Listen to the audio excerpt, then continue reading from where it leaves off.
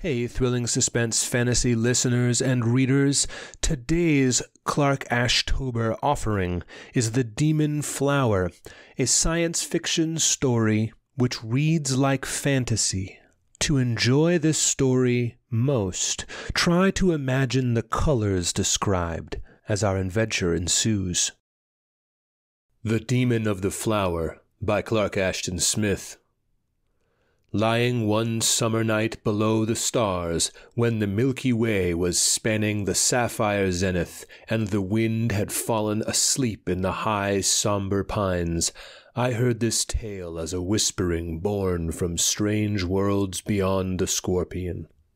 Not as the plants and flowers of the earth, growing peacefully beneath a simple sun, were the blossoms of the planet Lo-Fi, coiling and uncoiling in double dawns, tossing tumultuously to enormous suns of jade green and ballast ruby orange, swaying and weltering in rich twilights. They resembled fields of rooted servants that dance eternally to an otherworldly music.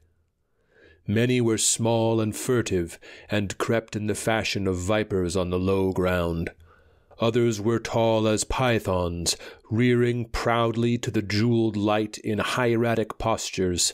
Some were like abdominous wyverns, with long, slender throats and coronals of scroll-shaped antennae, and some bore the far-off likeness of pygmy cocodrills with high carmine-tinted combs. The flowers grew with single or double stems that burgeoned into hydra heads, or triple or quadruple stems that joined again to put forth a single blossom. They were frilled and festooned with varicolored leaves that suggested the wings of flying lizards, the pennons of fairy lances, the phylacteries of an alien sacerdotalism.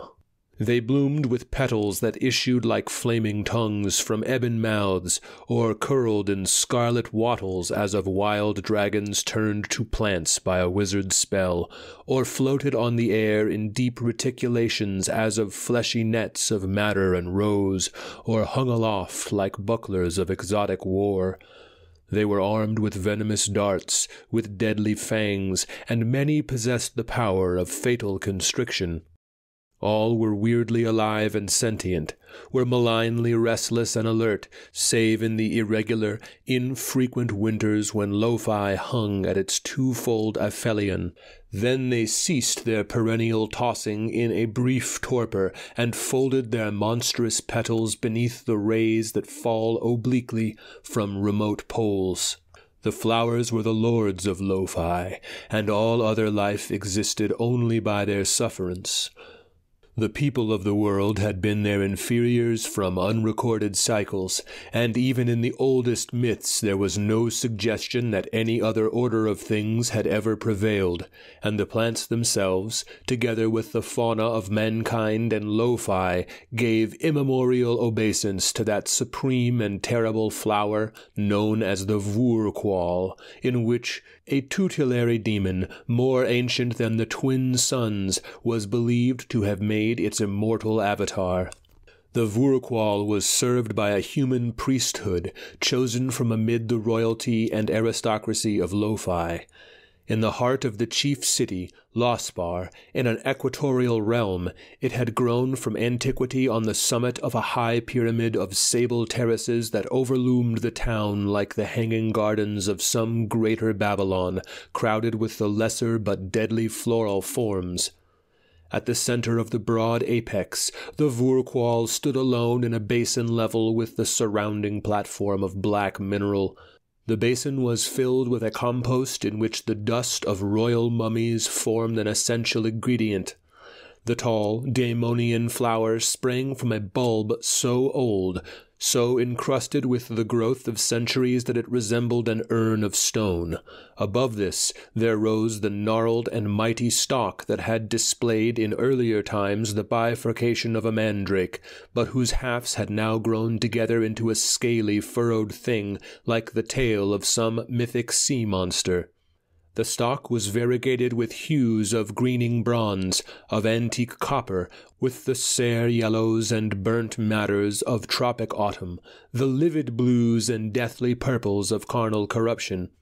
It ended in a crowd of stiff, blackish leaves, banded and spotted with poisonous metallic white, and edged with sharp serrations as of savage weapons.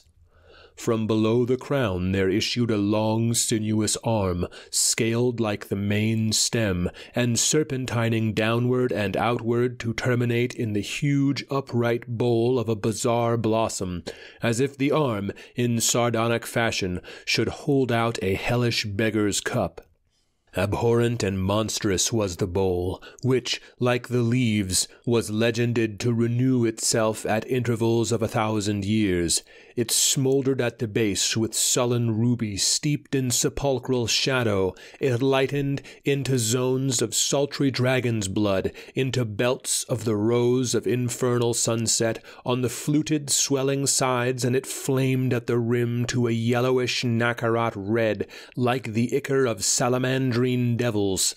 To one who dared to peer within, the deep grail was lined with funereal violet, blackening toward the bottom, pitted with myriad pores, and striated with turgescent veins of sulphurous green. Swaying slowly, in a weird, lethal, hypnotic rhythm, with a deep and solemn sibilation, the Vurqual dominated the city of Lospar and the world of Lo-Fi.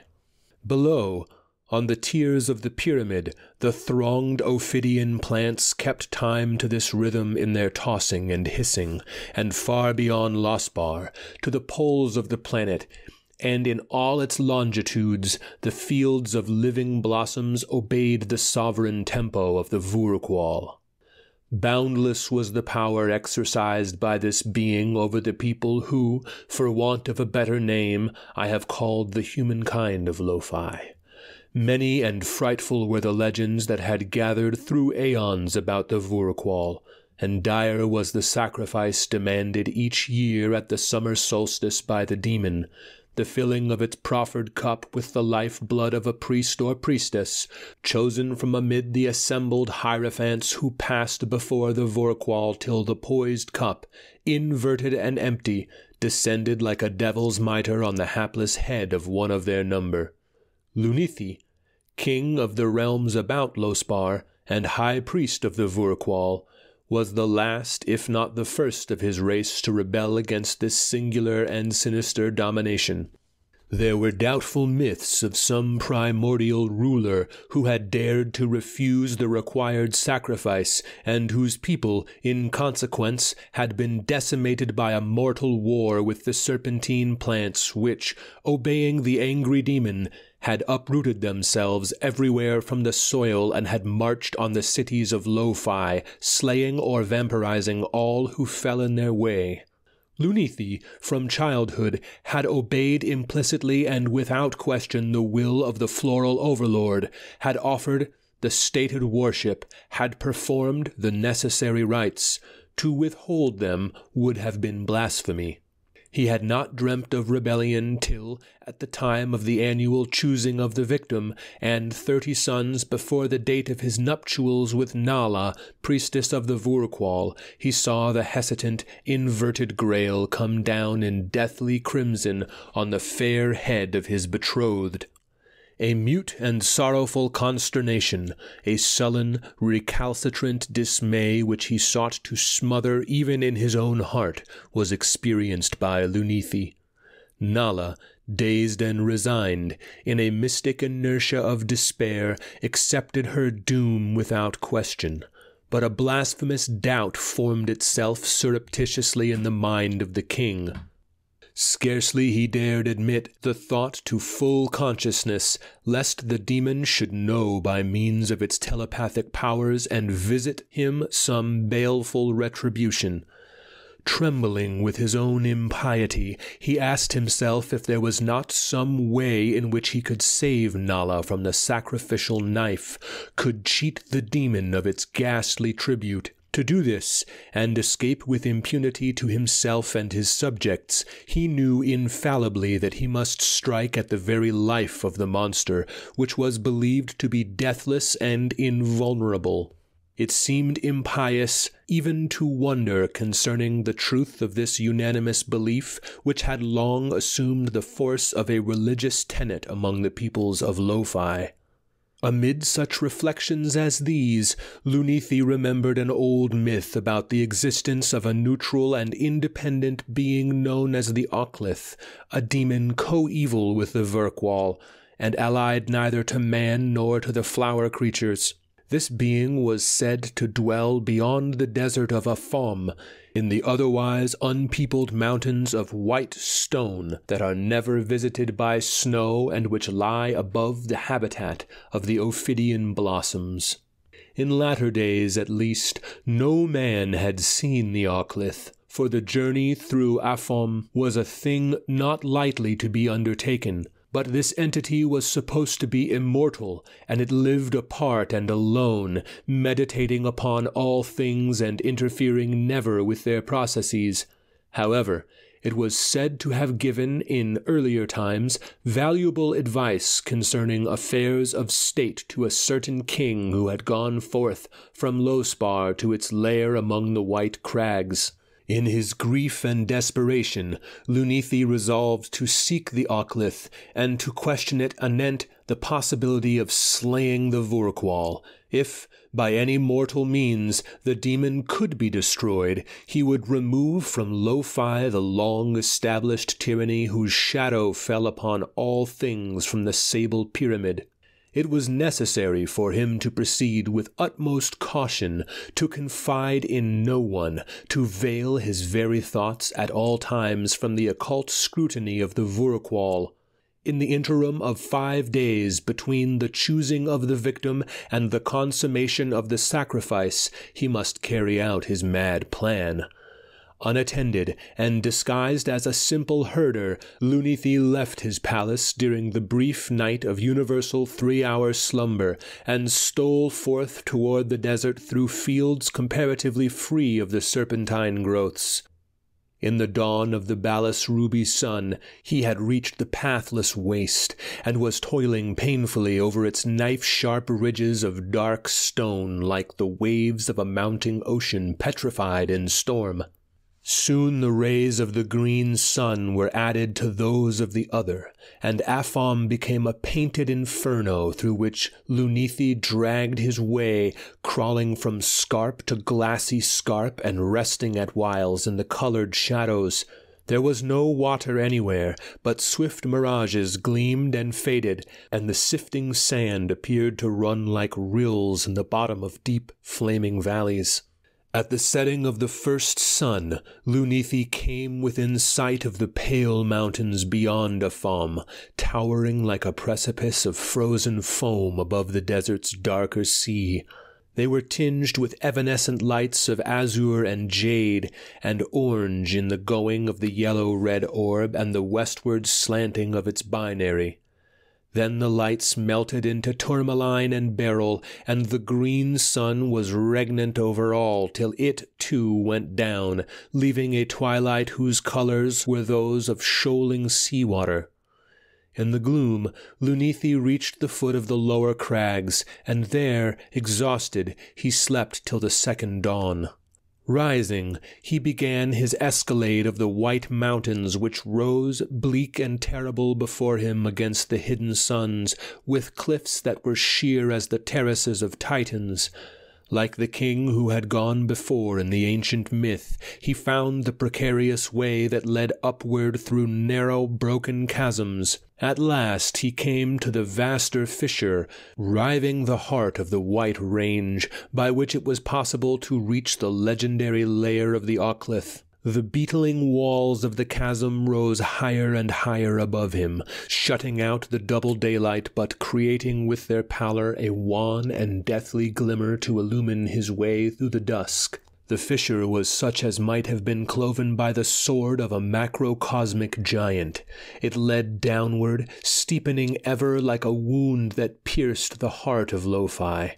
Lunithi, like all of his race, was able to exist for prolonged periods without other nutriment than sunlight and water.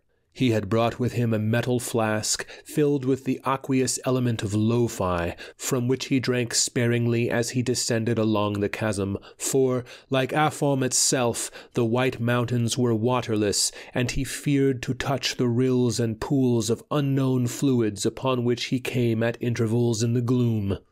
There were sanguine-colored springs that bubbled from the walls to vanish in fathomless rifts, and sluggish brooklets of mercurial metal, green, blue, or amber, that wound beside him like liquescent serpents and then disappeared mysteriously in dark caverns.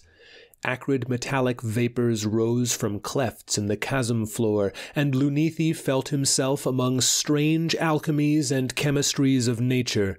In this fantastic world of stone, which the plants of lo-fi could never invade, he seemed to have gone beyond the satanic tyranny of the Vorqual.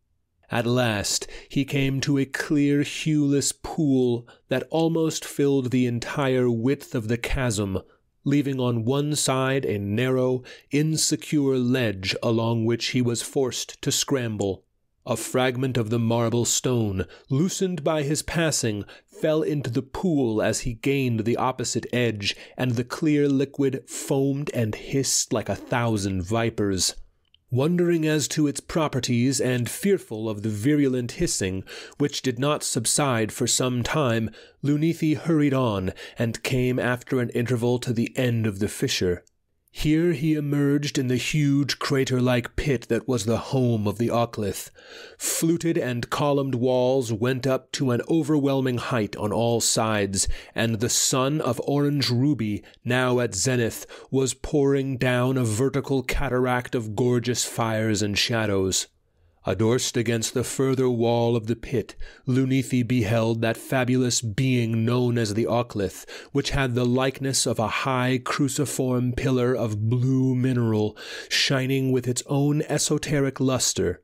Going forward, he prostrated himself before the pillar, and then, in accents that quavered with a deep awe, he ventured to ask the desired oracle. For a while, the Oclith maintained its aeonian silence. Peering timidly, the king perceived the twin lights of mystic silver that brightened and faded with a slow, regular pulsation in the arms of the blue cross. Then, from the lofty shining thing, by means of no visible organ, there issued a voice that was like the tinkling of mineral fragments lightly clashed together, but which somehow shaped itself into articulate words. "It is possible," said the Oclith, "to slay the plant known as the Vorqual, in which an elder demon has its habitation.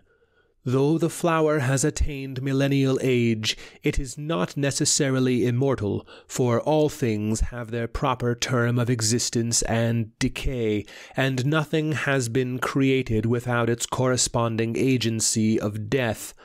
I do not advise you to slay the plant, but I can furnish you with the information which you desire. In the mountain chasm through which you came to seek me, there flows a hueless spring of mineral poison, deadly to all the ophidian plant life of this world." The Oclith went on, and told Lunethi the manner in which the poison should be prepared and administered. The chill, toneless, tinkling voice concluded, "I have answered your question. If there is anything more that you wish to learn, it would be well to ask me now." Prostrating himself again, Lunethi gave thanks to the Oclith, and considering that he had learned all that was requisite in regard to the Vorqual, he did not avail himself of the opportunity to question further the strange entity of living stone. And the Oclith, cryptic and aloof in its termless, impenetrable meditation, apparently saw fit to vouchsafe nothing more except an answer to a direct query. Withdrawing from the marble-walled abyss, Lunethi returned in haste along the narrow chasm, till, reaching the clear pool of which the Oclith had spoken, he paused to empty his water-flask and fill it with the angry, hissing liquid. Then he resumed his journey. At the end of 2 days, after incredible fatigues and torments in the blazing hell of Aphom, he reached Lospar in the time of darkness and slumber, as when he had departed. Since his absence had been unannounced, it was supposed by everyone that he had retired to the underground Aditya below the pyramid of the Vurkwal for purposes of prolonged meditation, as was sometimes his wont. In fearful hope and trepidation, dreading the miscarriage of his plan and shrinking still from its audacious impiety, Lunethi awaited the night preceding that double dawn of summer solstice when, in a secret room of the Black Pyramid, the monstrous offering was to be prepared. Nala would be slain by a fellow priest or priestess, chosen by lot, and her lifeblood would drip from the channeled altar into a great cup, and the cup would then be borne with solemn rites to the Vurkwal, and its contents poured into the evilly supplicative bowl of the sanguinated blossom. He saw little of Nala during that brief interim. She was more withdrawn than ever, and seemed to have consecrated herself wholly to the coming doom. To no one, and least of all to his beloved, did Lunethi dare to hint a possible prevention of the sacrifice. There came the dreaded eve, with its swiftly changing twilight of jeweled hues and its darkness hung with auroral flames. Lunethi stole across the sleeping city and entered the pyramid whose massive blackness towered amid the frail and open architecture of buildings that were little more than canopies and lattices of stone. With infinite caution, hiding his real intention in the nethermost crypts of his mind, he made the preparations prescribed by the Oaklith. Into the huge sacrificial cup of black metal, in a room eternally lit with stored sunlight, he emptied the seething, sibilant poison he had brought with him from the White Mountains. Then, opening with surgical adroitness a vein in one of his arms, he added a certain amount of his own life fluid to the lethal potion. The blood appeared to quiet that angry venom, above whose foaming crystal it floated like a magic oil, without mingling, so that the entire cup, to all appearance, was filled with the liquid most acceptable to the satanic blossom. Bearing in his hands the black grail, Lunethi mounted a coiling stairway that led to the Vurkwal's presence. His heart quailing within him, his senses swooning in chill gulfs of superstitious terror, he emerged on the lofty sable summit above the shadowy town. In a luminous azure gloom, against the weird and iridescent streamers of light that foreran the double dawn, he saw the dreamy swaying of the monstrous plant, and heard its somnolent hissing that was answered drowsily by innumerable blossoms on the terraces below. A nightmare oppression, black and tangible, seemed to flow from the pyramid and to lie in stagnant shadow on all the lands of Lo-Fi. Aghast at his own temerity, and deeming that his shrouded thoughts would surely be understood as he drew nearer, or that the Vurkwal would be suspicious of an offering brought before the customary hour, Lunethi made obeisance to his floral overlord. The Vurkwal vouchsafed no sign that it had deigned to perceive his presence, but the great flower cup, with its flaring crimsons dulled to garnet and purple in the twilight, was held forward as if in readiness to receive the hideous gift. Breathless and fainting with religious fear, in a moment of suspense that seemed eternal, Lunethi poured the blood-mantled poison into the yawning cup.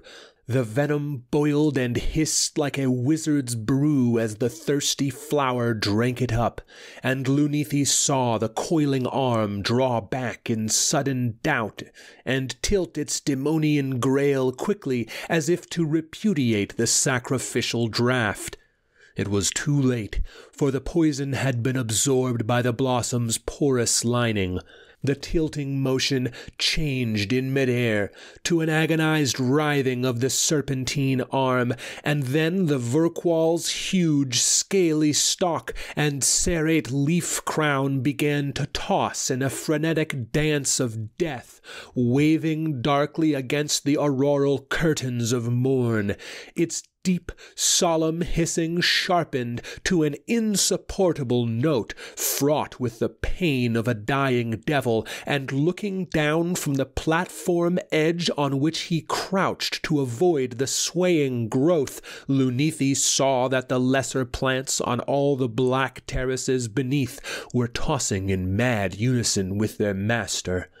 Like noises in an evil dream, he heard the chorus of their tortured sibilations. He dared not look again at the Vorkwal till he became aware of a strange, unnatural silence, and saw that the blossoms below had ceased to writhe and were drooling limply on their stems.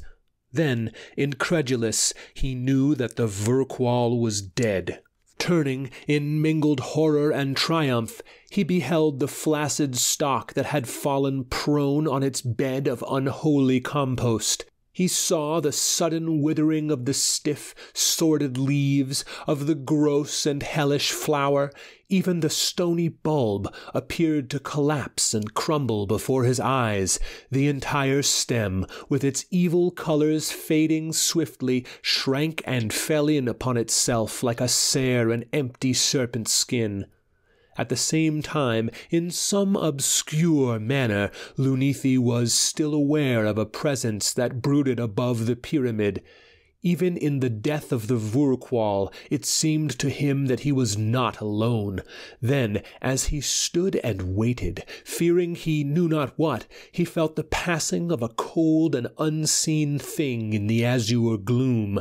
A thing that flowed across his body like the coils of some enormous python, without sound, in dark and clammy undulations.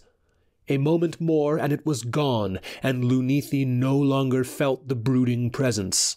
He turned to go, and it seemed that the dying night was ominous of an unconceived terror that gathered before him as he went down the long volutes of somber stairs. Slowly he descended, and a weird despair was upon him. He had slain the Vorkwal, had seen it wither in death, so Nala should be saved from the morrow's sacrifice. Yet he could not believe the thing he had done.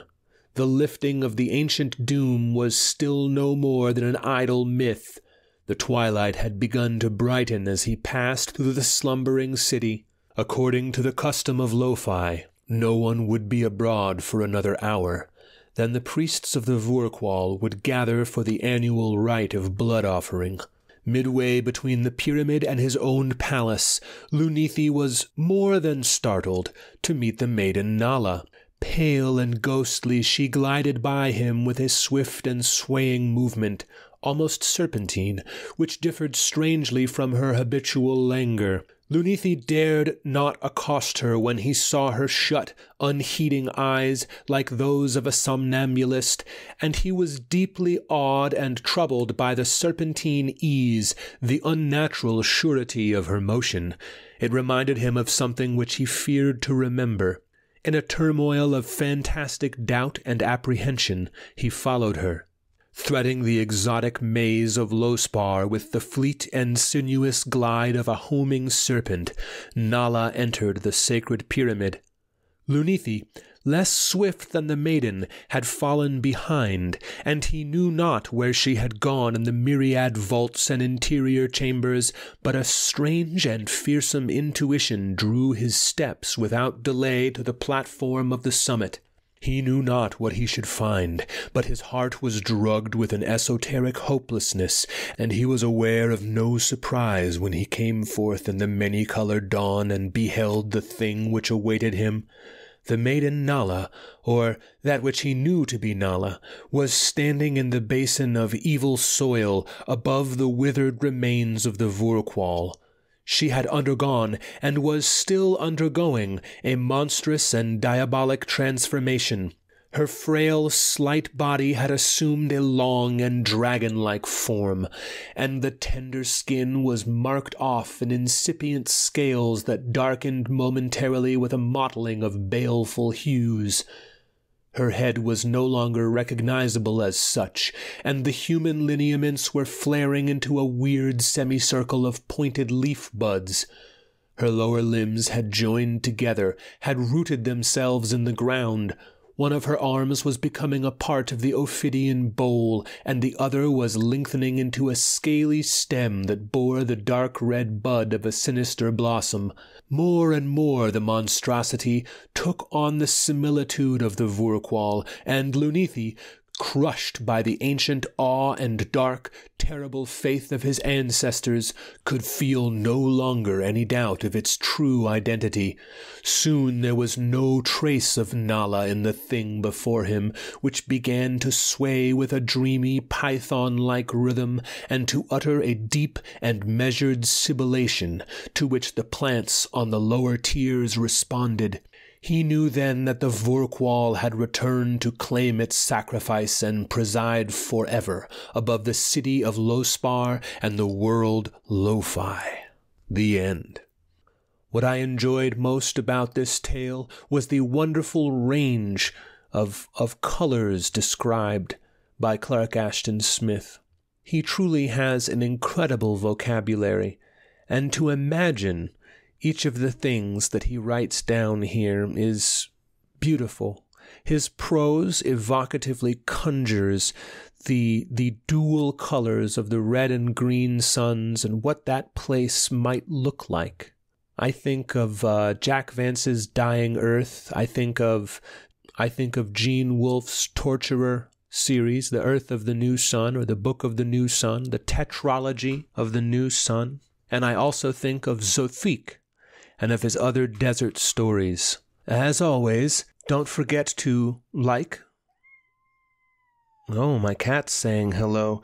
Don't forget to like, comment, subscribe, and check out the links in the description below to purchase my own work, Thrilling Suspense Fantasy Volumes 1 and 2, available now. Catch you in the next video.